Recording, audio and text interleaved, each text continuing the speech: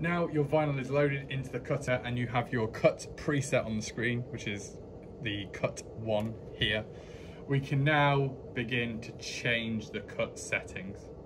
Depending on what vinyl you're using in the cutter will depend on the speed, pressure and offset you will need to use to get it to cut correctly.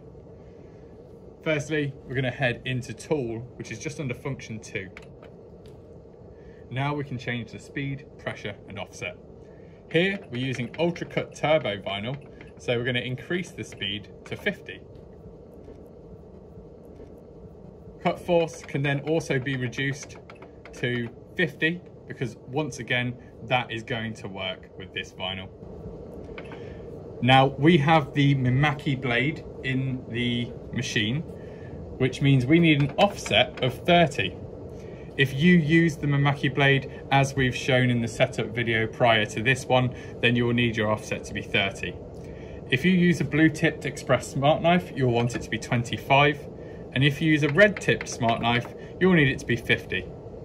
In this scenario, once again, the Mimaki blade is 30. You then get extra options. These ones I leave as they are. Just press end and it will go back to your home screen. And the machine is now set up to run for this particular vinyl.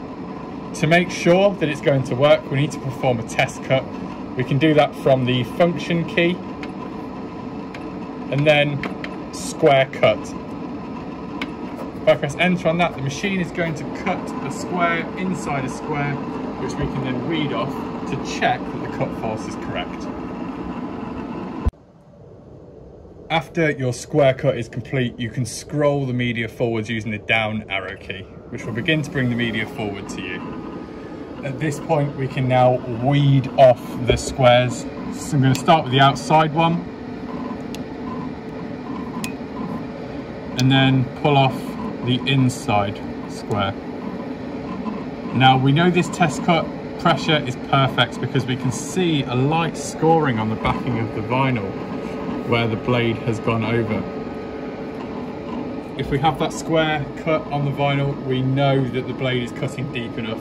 That is what you're looking for.